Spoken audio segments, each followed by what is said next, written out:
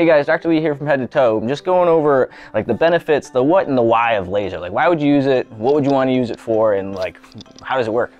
So basically what I'm doing here right now is I'm using the laser on Dr. Ashley's forearm. She's got a lot of buildup in here. We use our hands a lot. We manipulate a lot of things. So with that, she's getting a lot of buildup of tension along these muscles. I can feel a lot of lymphatic congestion, a little bit of crunchy spots in here, especially down in these areas where she doesn't have as much muscular tissue just because we're a little bit bonier in the wrist. With that, I mean, these guys, this laser really good for like any tendinopathy. So for her, she's getting a little bit of tenderness along these distal tendon spots in through here. So just by us putting the laser on it, we can hold it or we can move it like we're doing now.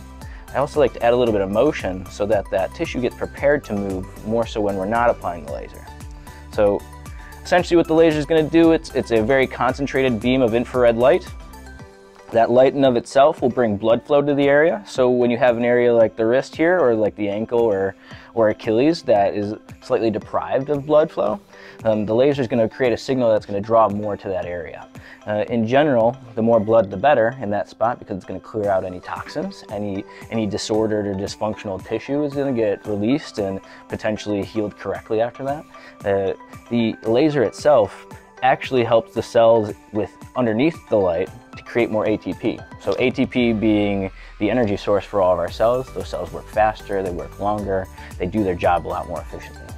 So in general, I like to use the laser on tendinopathy. There's definitely some radiculopathy like nerve pain. Diabetic neuropathy is a really good one for this as well. Even neuropathy related to like post-chemo treatment is indicated as well with the laser. So very good from a musculoskeletal standpoint if you're an athlete. I use this a lot with my rugby players. They get a lot of benefit off this, whether it's like a sprained ACL or a sprained ankle. In general, again, just drawing blood to the area, creating some mobility, and giving us a window to throw in some corrective exercise. So that's the laser. That's a quick synopsis of why we're using it and what we would use it for. If you got any questions, feel free to give us a call, create an appointment, and if you want, you can even jump in on a laser package.